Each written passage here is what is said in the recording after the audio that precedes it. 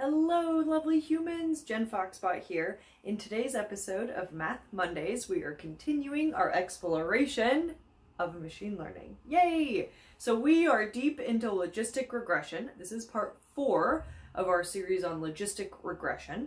And as a reminder, we are doing data that has two types of values. It can either be 1 or 0, or maybe it's on or off, or maybe it's true or false.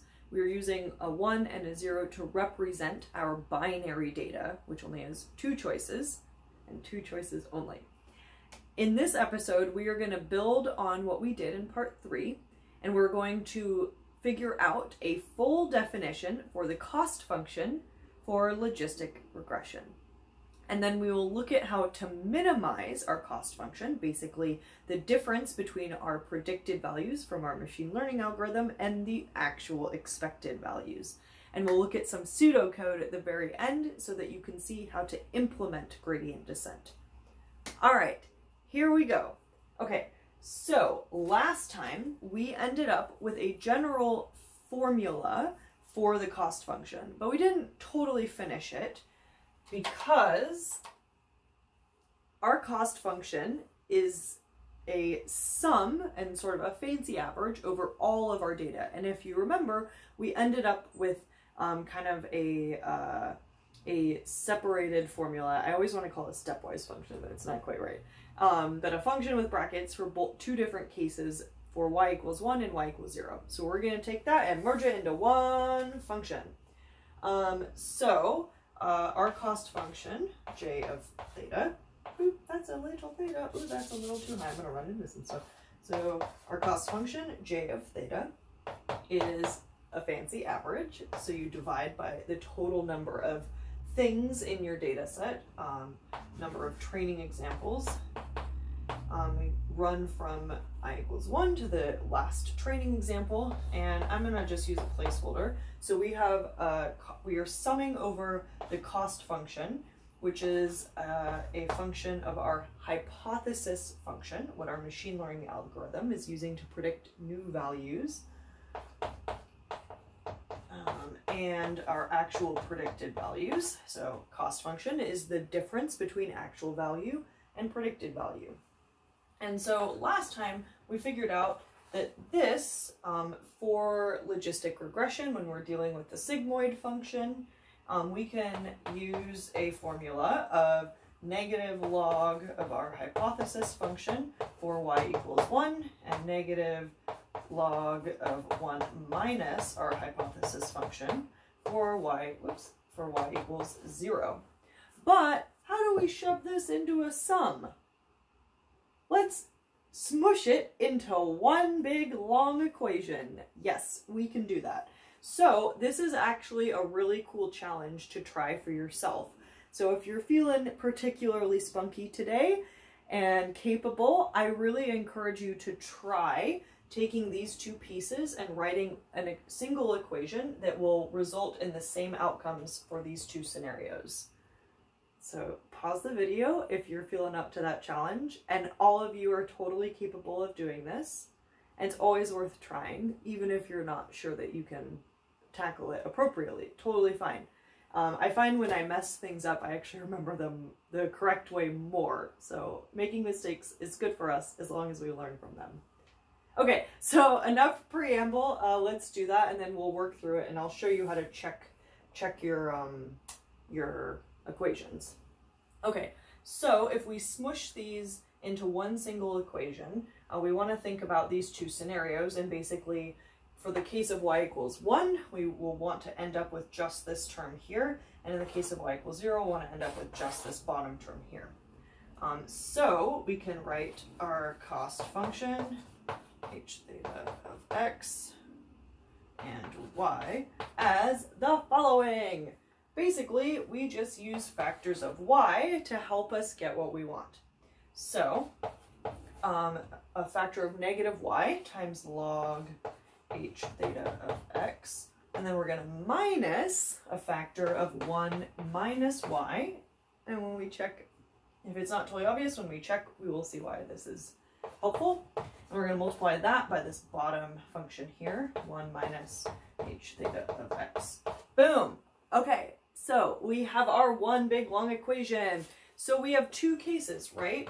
So if we have y equals 1, then this top, or this first part right here, just turns into negative log h theta of x. And we have a minus 1 minus 1. Hey, 1 minus 1 is 0. So this second piece goes away. Yay, so we have a minus 0. What's up? So we end up with, we're going to use colors. Hey, look at that. It's the same. Check for y equals 1. Okay, but we got to check our second case for y equals 0. What's up? Okay, y equals 0. So we plug in y equals 0. The first term goes away because 0 times log is just 0, and we end up with negative 1 minus 0. 1 minus 0 is 1, so we end up with a negative 1. So negative log of 1 minus h theta of x. What's up? Yes! So that's the same. We're going to use yellow this time. Wow, it's the same. All right. So let's take this and plug it up here. So I'm just going to do this, and I hope that it fits. Haha. Okay. So we're going to have some superscripts here to let us know that we have to sum over all of our data. So we have a big bracket. We have y, superscript I, times log h x to the I. I guess I should put a little theta there. And then we have minus 1 minus 1. Superscript I, because it's another data point. We got to sum over all of those. And then times log of 1 minus h theta of x. Again, superscript, because that's our data point. In a big bracket. Yeah, what's up? Did I do that right? Yeah, okay, cool. All right, so that is our cost function for logistic regression with binary data, or data with two types of values. Yay! Look at us in our brains doing some cool stuff. Okay, now we actually have to find the best cost function. Basically, how do we get the most accurate output from our machine learning algorithm? Well, we want our hypothesis function, our guess, and the actual value to be as close together as possible, right? And since our cost function is a measure of how far apart they are, we got to minimize them. I'm going to just keep reiterating this point because that's really the foundation of machine learning. Okay, so we need to find our parameters of theta, and to do that, we want to minimize our cost function. So here's kind of like a pseudocode way of writing it, or mathy way of writing it. So we want to minimize the cost function, which we are going to do so by picking or finding different parameters of theta. And just like we've done before, we're going to use gradient descent. Yay! All right, do you remember what gradient descent is? It's been a hot second. Da, da, da, da, da, da, da. It is basically just taking a derivative. Because if you have a curve like this, taking the derivative of that will give you, at a point, it will give you the slope of that point. And as the slope gets smaller, so as you go down, you're like, so this is 0.1, this is going to be 0.2, and then if you're at the bottom, your line is flat. What's up? So the derivative of a flat line is just 0. So partial derivatives can help us figure out the slope of our curve, and therefore if we have minimized our cost function. Okay, so here's some pseudocode. To do this, we are going to repeat the following. A little bracket to be like, this is our code, yay. So we have one of our parameters, theta of j, and we are going to update it like this. Should hopefully be familiar if you've watched the previous machine learning videos on gradient descent. So we have our learning rate, alpha, which is one of the things that we can choose or tune, quote unquote, and we're going to take the derivative of our cost function with respect to that parameter. We're going to take the partial derivative of the whole thing, the whole cost function. And so we want to simultaneously update all of the parameters. All of them. So all of the theta j's. If you have two parameters, like you have a straight line, you're going to update, well, I guess previously, if you have two parameters, in this case, it's not going to be a straight line, it's going to be a sigmoid function, but it will stretch or shrink or change the slope of your sigmoid function. So if you have just two of them, then you update both at the same time. If you have 5 of them, then you update all 5 at the same time. So what in the world is this? Partial! Yay, partial, so fun. So let's work through that. The partial of our cost function with respect to parameter. So here's our cost function. So we're just going to take the partial derivative of this. I know it seems a little daunting, but remember, there's a lot of folks that have done work before we came along. Let's use their work, right? So we can look up how to do the derivative of a log. I'm missing a print. Oh, I guess, nope. But I am missing one here. Okay, cool. miss those types of things. Because I go so fast, I have fun.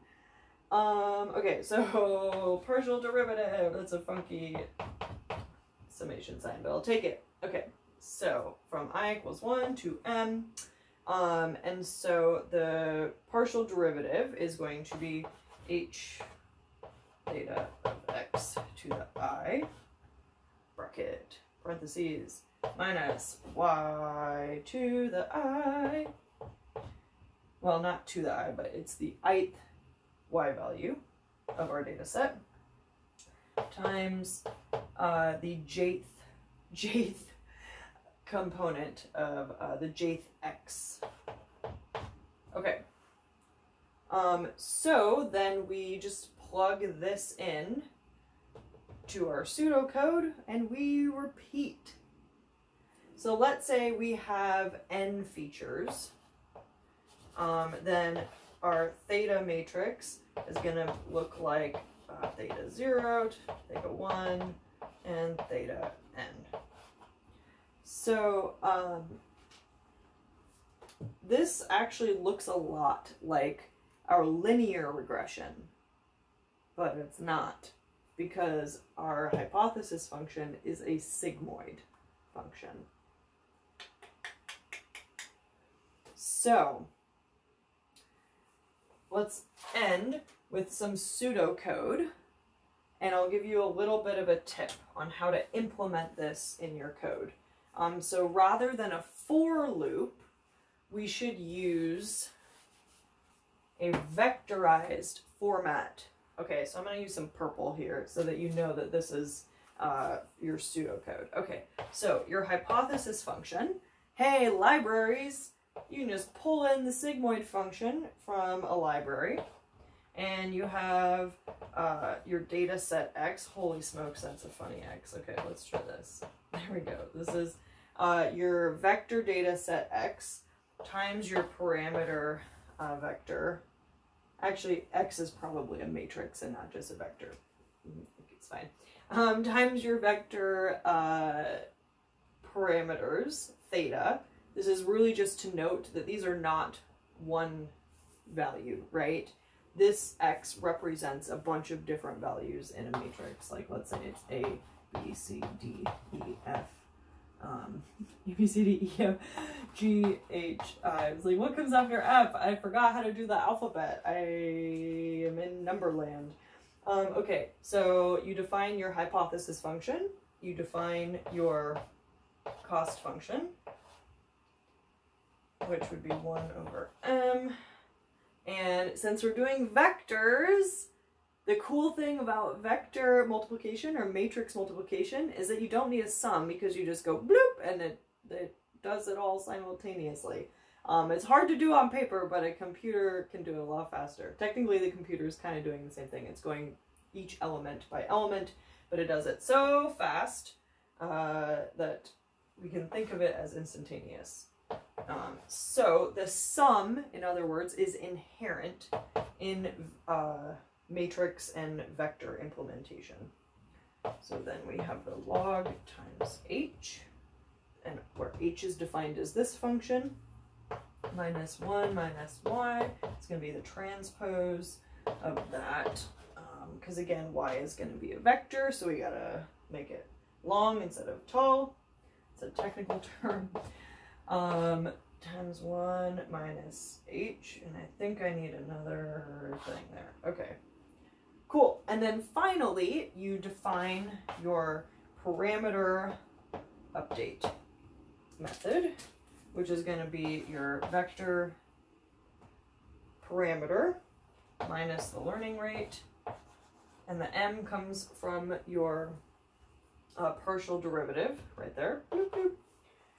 And then you multiply it by your data set matrix, by the transpose of your data set matrix, and your sigmoid function, that's what this is, g of x times theta, and minus your y vector. Okay, so this is the general formula. This is the partial of the cost function, which you plug into that general formula.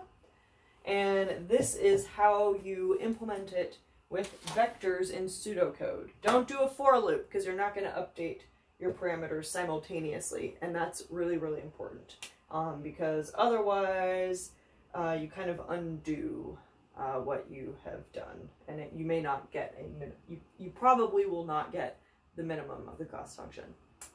Okay, cool. So in the next video, we are going to tackle advanced optimization, because as you probably noticed, this takes a while. So there's some sneaky tricks that we can do to speed up this process. Please let me know if you have any questions about the cost function or gradient descent for logistic regression. Thank you very much for watching. If you enjoyed this and you like my channel, please do the things of liking and subscribing, because it motivates me, and it means that I'll keep doing these videos, or whatever. Okay, thank you for bearing with me as I do the spiel. Cool, alright, I will see you next time, and have a beautiful rest of your day. Bye!